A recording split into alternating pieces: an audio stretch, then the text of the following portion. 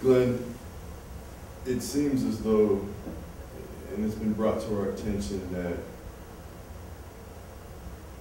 what originally your purpose has been manipulated, and we are here to see if that has been through your own doing. I see a disconnection between what you gentlemen had initially planned to occur and what my actions have been in regards to the help of this world. Well, you're absolutely right. So, It is much different than what we've done, do, and intend to do. yes. And I want to know who you think you are to come up with a different agenda. Because we have the authority to let this idea, this concept go through and touch those of lesser consciousness, we want to make sure that it is in line with who we are. So Glenn, I don't understand what you think you're doing here with the story. Lately, from what I've seen in regards to your agenda, in regards to policy and towards our world manipulation, that it deserves much needed criticism towards it. So maybe my actions can kind of shed some light or set a paradigm of what you should do. And I think you're mistaken. I think you think that you have all the power here. You have no power. We chose you. it's not about power. I mean, there's this interesting story of this gentleman who people refer to as Jesus. There's other people like Gandhi as well. I mean, countless examples, individuals who fasted, who self-abnegated himself, who completely destroyed himself. You speak of them. You speak of them as if we don't realize who they are. What does that have to do with the price of tea in China? You do realize what's at stake. Yes, I do, sir. But do you understand that the sacrifice that these characters have made, the people that I've seen? But this is not the first world that we have created.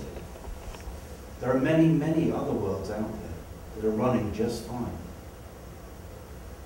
Our system has been proven effective time and time again.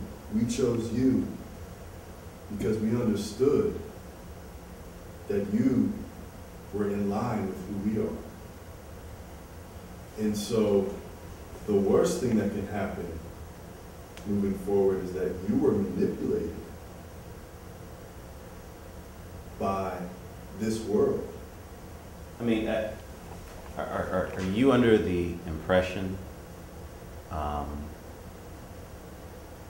that you can help these time dwellers be original? There's a grid and there's a way that we do things. And your work is disrupting the grid.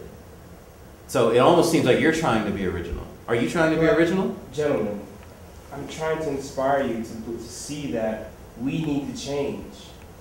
Based on what? Change to what? Where are you coming up with this idea we need to change? How's a time dweller going to interpret to you that we need to change? Let me explain something to you.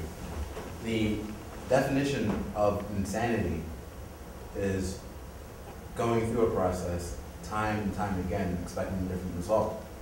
What you are trying to, I guess, propagate, as you would say, into our brains, we've done this before. We've been playing this game a long time, okay?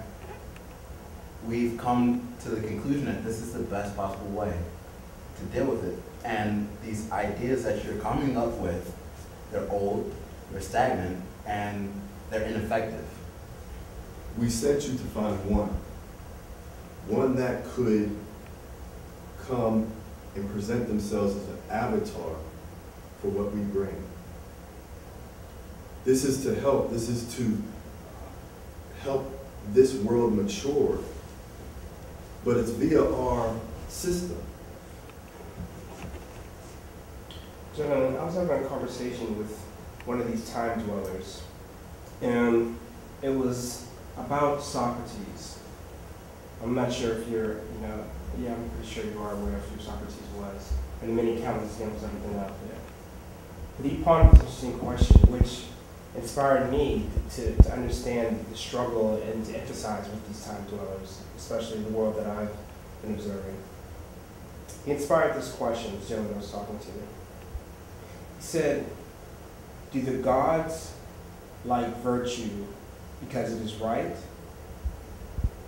Or is virtue right because it is the gods that have said so? Socrates? That doesn't come from Socrates. That comes from the Egyptian mystery system, a system we're all very familiar with. I mean, Glenn, if I didn't know any better, it almost seems like you've become too attached to these time dwellers. Well, Glenn, we have a plan in the works that's been discussed that we're all familiar with, we're all in agreement with.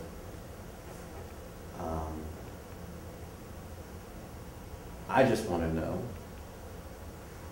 if you're on board with what we're doing, because based on what you've presented here to us today, it seems as if September 17th, 2001 is not something you're on board with. It almost seems as if you're trying to create hiccups for the plan.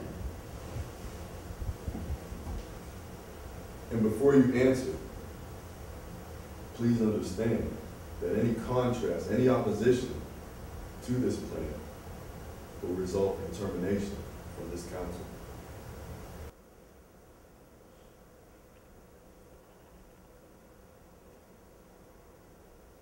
I only have a few minutes, so you must listen carefully and do everything I say. Glenn, it's your turn. Glenn.